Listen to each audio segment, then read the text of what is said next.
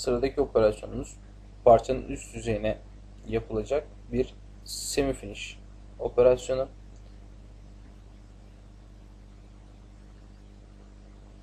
Operasyon için Workpiece'e sağ tuş yapıp Insert Pen seçeneğinden Operation'ı seçiyorum. Mill Contour seçeneklerinden Contour Area ile parça geometrisi üzerine semifinish operasyonunu gerçekleştireceğiz. Kullanacağımız takımı yine sıfırdan tanımlayacağız. Geometri olarak Workpiece, metod olarak metodu seçiyorum.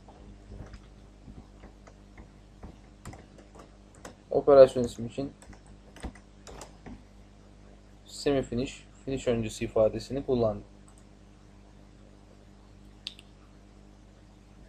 Açılan kontrol area penceresinde Specify Cut Area sekmesinden takım yolu oluşturacağımız bölgeyi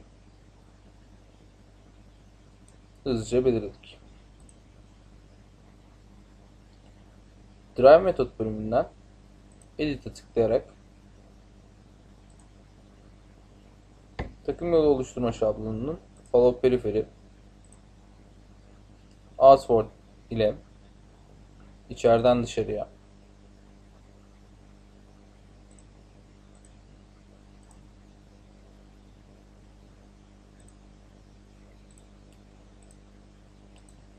yana kaymanın ise nokta 2 olmasını, takım yollarının Z formlarında dikey geometrilerde açılmamasını istiyorsam on part seçeneğini işaretliyorum. Yapılan ayarlamaları OK diyerek onayladım. Kullanacağım takım yeni bir takım.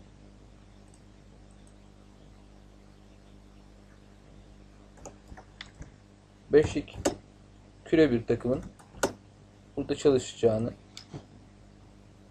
belirttim.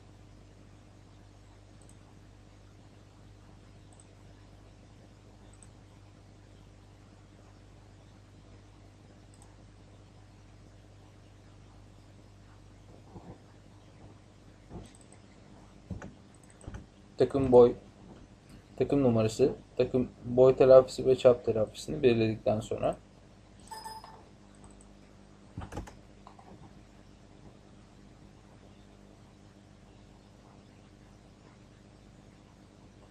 Cutting Parameters bölümüne geliyorum. Strateji bölümünde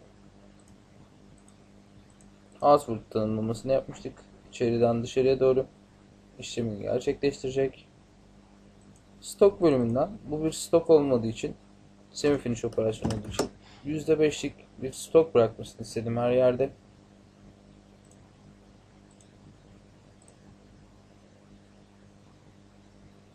Bu işlemlerin ardından takım yolunu generate ettim.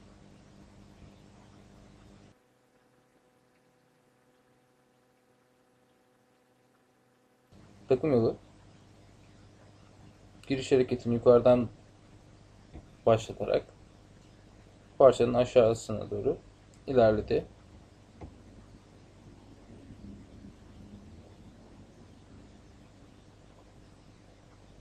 Ve her yerde %5'lik bir stok değerini bırakmayı hedefledi.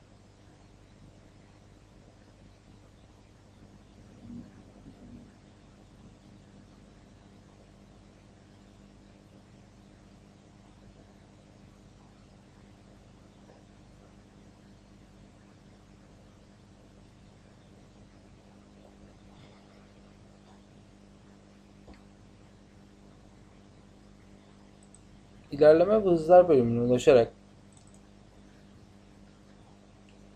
devrin 8000, kesmenin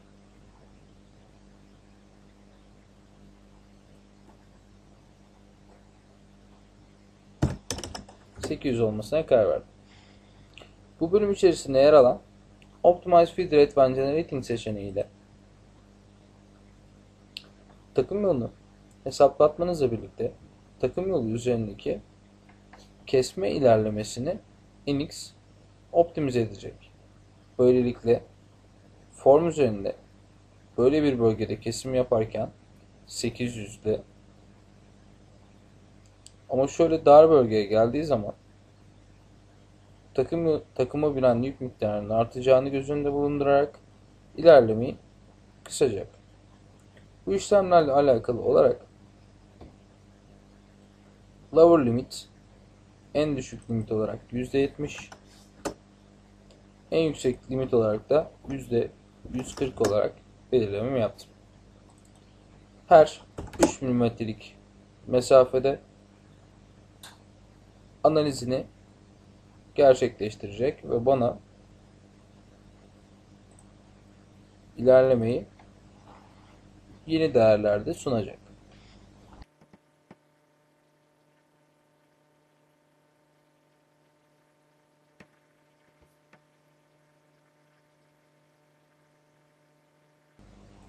Takım yolunun hesaplatılmasının ardından verify ile feed rate ilerleme değerinin böyle bir noktada 1120, böyle bir noktada 560'a kadar düştüğünü görebiliyorum.